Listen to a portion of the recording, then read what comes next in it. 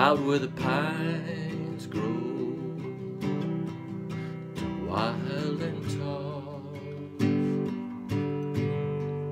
I was trying to make it home through the forest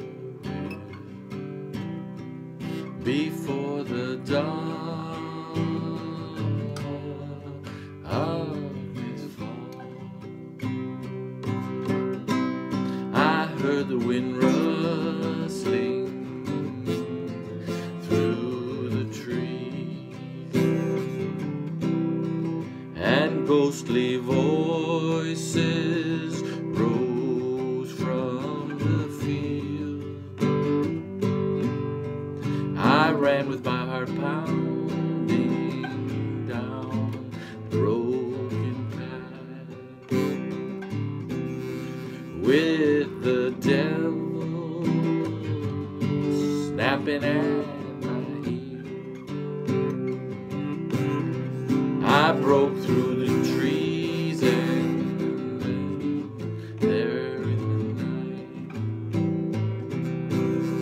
my father's house stood shining hard and bright.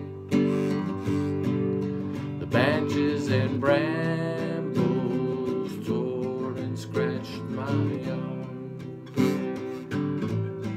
but I ran shaking into his arms. I awoke and I imagined the hard things that pull us apart will never again, sir, tear us from each other's hearts. I got dressed and to that house I did ride, and from out on the road I could see its windows shining in light.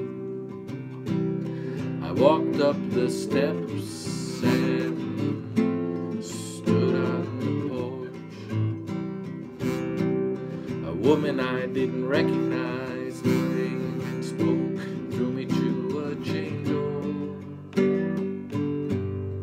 I told her my story and who I had come for.